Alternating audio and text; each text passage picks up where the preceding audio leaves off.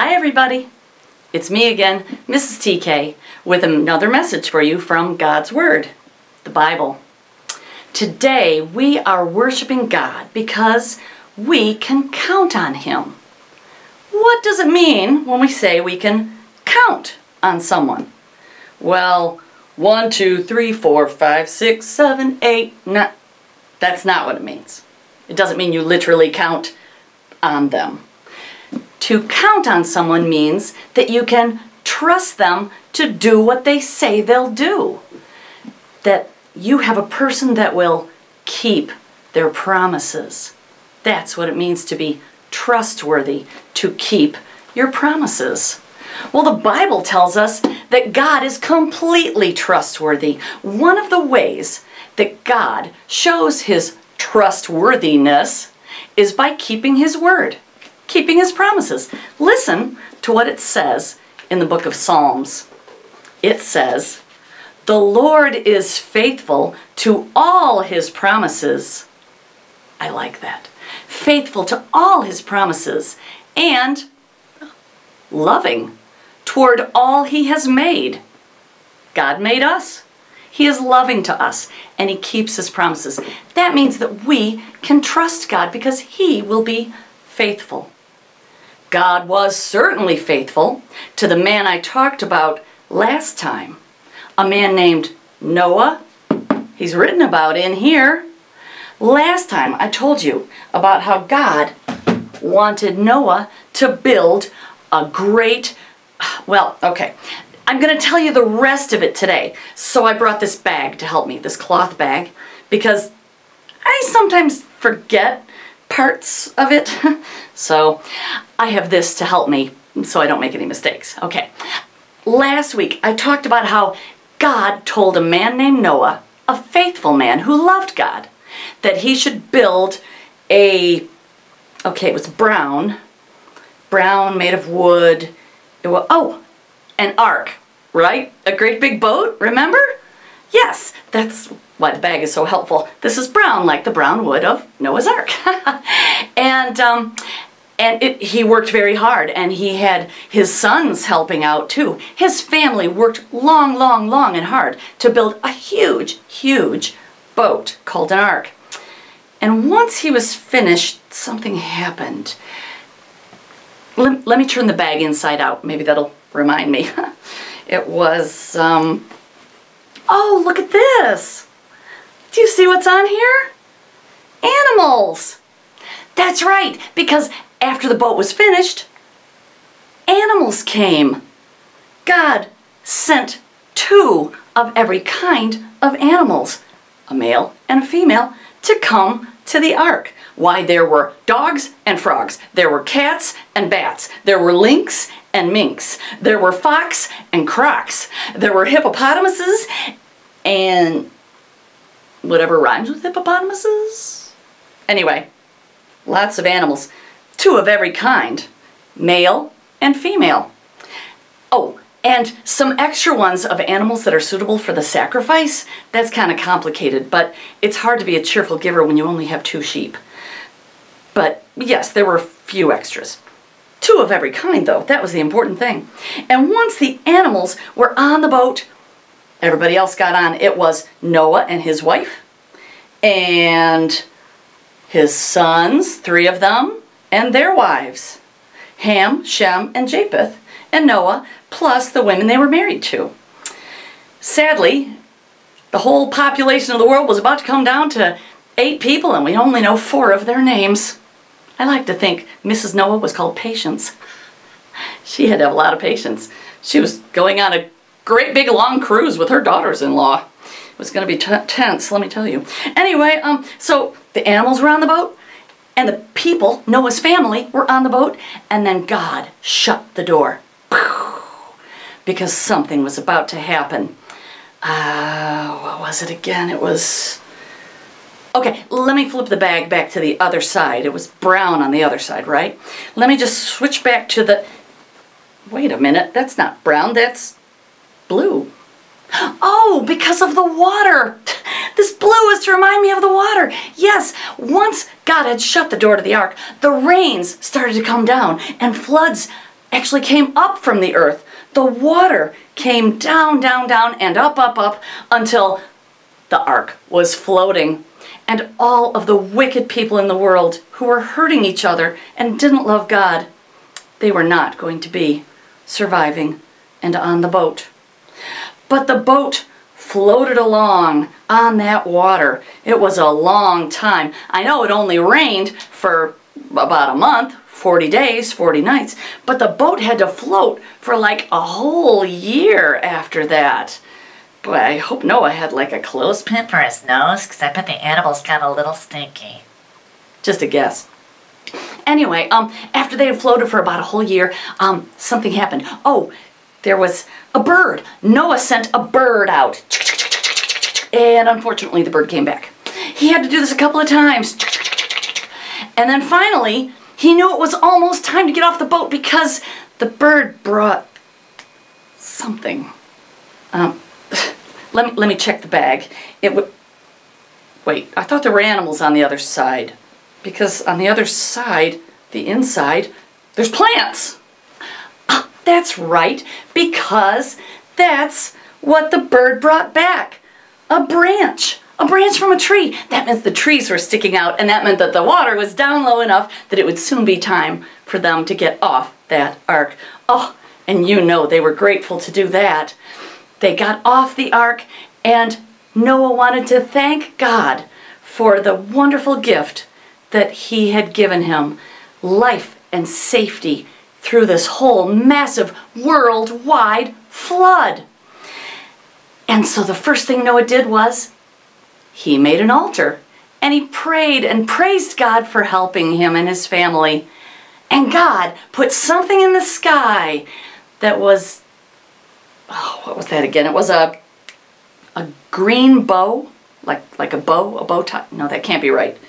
It was he put something in the sky, a train blow, woo woo! That doesn't even make sense. Something in the sky, a brain flow. A brain flow? I don't even know what that is. Let me just check the bag. He put something in the sky. Did you know it? A rainbow. God put a beautiful rainbow in the sky as a promise to Noah that he would never flood the world again. And that promise, you guys, it extends to you and me today. It wasn't just for Noah and his sons and daughters-in-law. That promise extends to you and me today. The promise that God will never flood the world again is the promise of the rainbow. Isn't that something? And I know it's true because the Bible tells me so. God promised Noah that he would keep him safe, and he did. God keeps his promises. Remember, the Lord is faithful to all his promises. That's what it says in the Psalms. You know, he keeps promises to us too. Let's play a quick little opposites game, okay? Do thumbs down like this for the wrong answer. And then when I give you the right answer, you switch them to thumbs up, okay? Promises of God, okay. Does God promise to ignore us? No. He promises to take care of us and love us. Oh, that's the next one. Does God promise to hate us? No. He promises to love us. Right? Does God say that he will abandon us? No way. What about be with us? Yep, that's the opposite. And it's what he does. He is with us. Does he say he will hold a grudge when we do something wrong? Ooh, that'd be bad. Fortunately, God promises the opposite. He promises to forgive us when we've done wrong and say we're sorry. Does God promise to make us weak? No. God promises to help us be strong. That's the opposite of being weak. God promises to help us be strong. Well, I'm going to have to be strong because I brought a puppet friend today. It's my old buddy Wizard Wacky. You know about him?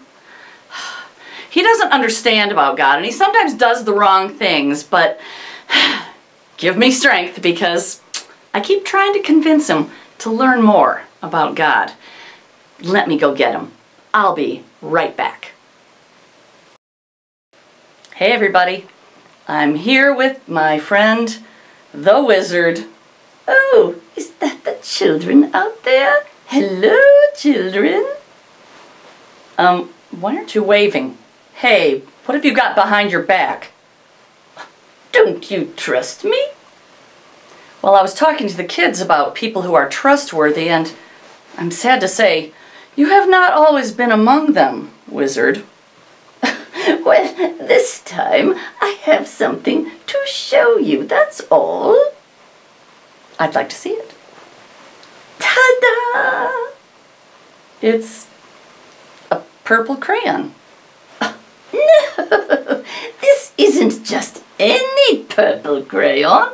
This is a lucky purple crayon. Lucky? What do you mean? Well, I saved up lots of money and I spent it on eBay to purchase this. It is a lucky purple crayon that will grant wishes. Grant wishes? Mm-hmm. Have you tried it? How's that working out for you? No, I haven't tried it yet. I wanted to do it for the children. Are you ready to be amazed? I hope so. I'm sure this will be amazing. Let's see it. How do you get a purple crayon to grant you a wish? Well, I just say, purple crayon from the box. I like you more than stinky socks. I want a wish, so I'll give it a go. Give me a bag of marshmallows! Ha! Where are they? Where are my marshmallows? Did you take them? I don't see them anywhere. Did they appear? Wizard, I'm afraid it didn't work. What? But I spent money on this. Is eBay all just a scam? Well, a lucky crayon that grants wishes is certainly a scam. I don't think you got a good deal there. Oh, this is so discouraging. I guess you just can't trust anyone. Oh. Well, that's not true. You can trust God. Wait, what? What do you mean? You know, God, the creator of the universe, the one who loves us all and cares for us. We can trust him. He is faithful to all of his promises to us. Promises to take care of us and not to, scam us. Fine, maybe I should learn more about this God you're talking about. That would be great. You totally should. But what am I going to do about this? And and what am I going to do about the build your own real jet airplane kit I ordered? Oh boy. Maybe you can cancel that order. Maybe. Oh, I have an idea. What if, when it arrives, I simply sell the kit to my brother Abercrombie? He's so gullible, he'll believe anything. Wizard, you should not sell a junk product to your brother. That isn't the right thing to do. That would just be tacky. What did you say? I said it would be tacky. Ow! What was that for? I just did what you told me to. How? What are you talking about? Didn't you say smack me?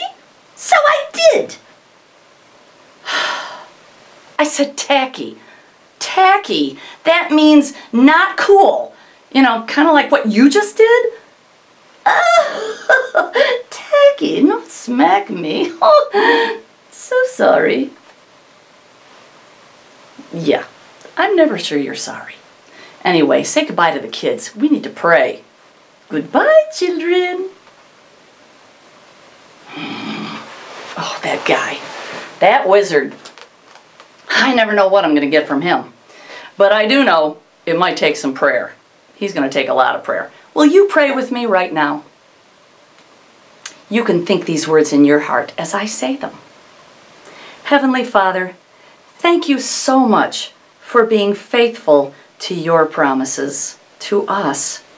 Just as you were faithful to Noah and kept him safe, you are the one who keeps us safe. You love us and care for us every day.